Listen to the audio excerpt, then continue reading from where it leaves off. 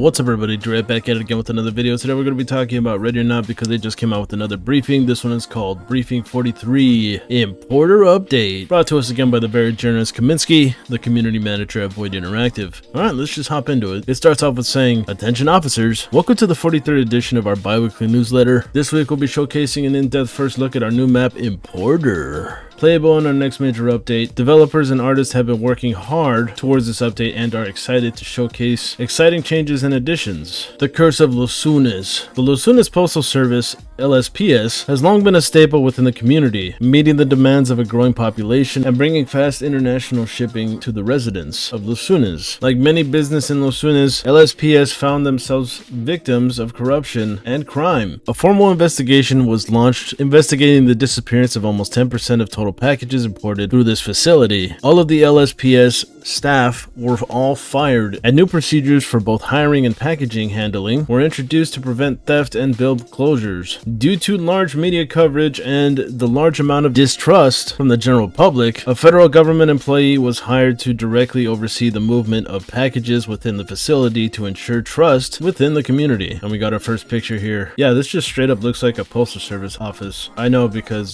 someone in my family works at one. Oh, that, and we also usually drop off our mail, like for mailing ballots and all that stuff. Oh, this is a completely new map. I didn't even realize. I thought this was the data center map. That's cool. This is a government building if I've ever seen one. Underneath the picture it says, this might look functional on the outside, but in the inside it's a different story. Moving on to the next thing here. Years later, the LSPS grew and became a large operating facility in Los Lunes. Unfortunately, no amount of staff hires and anti-theft procedures can prevent crime in Los Lunes. Police now suspect the facility is illegally importing weapons from hotspots around the world for the local gang, the Los Locos.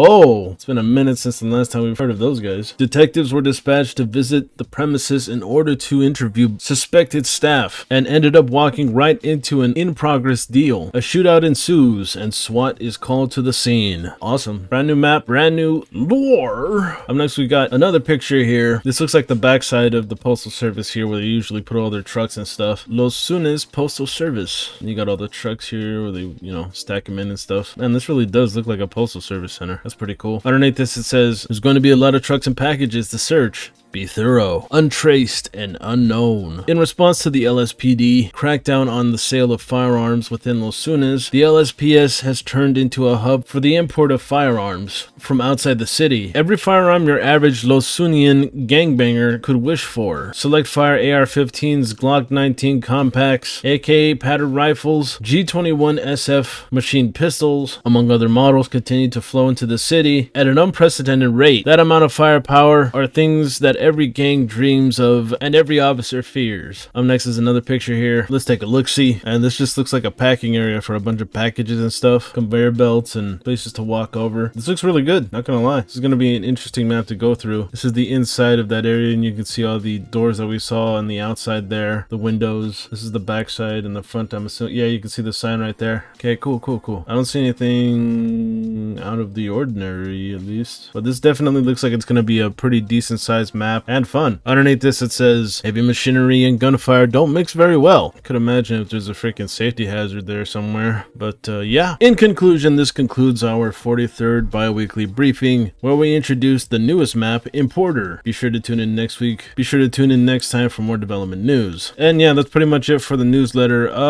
There's not too much to really talk about. It's really just a brand new map, and whenever this next update comes out, there's going to be quite a bit of content. I don't know if they're going to add it all in, but I'm trying to think. We got now Importer, Ridgeline, Hospital, Agency, possibly Fast Food. There's going to be quite a bit of maps with this next update that have been updated or brand new pretty much. So can't wait to see it whenever it decides to come out. But damn, it's been 4 months. Well, that's pretty much all I got for this relatively short video, I think. Let me know what you think down below. I'm gonna get the heck up out of here. If you enjoy the fact that I cover games like Ready or Not, then be sure to like the video, share the video, comment down below. If you're someone that's new to the channel, be sure to subscribe and ding that bell so that you can get more content on Ready or Not or any other game that I decide to cover. And for someone that would like to support the channel, check out my Patreon or hop on that join button, send a thank you in the comments. Any donation helps to keep the channel running. And with that all being said, I want to thank everybody for coming out to watch, and I guess I'll catch you in the next one.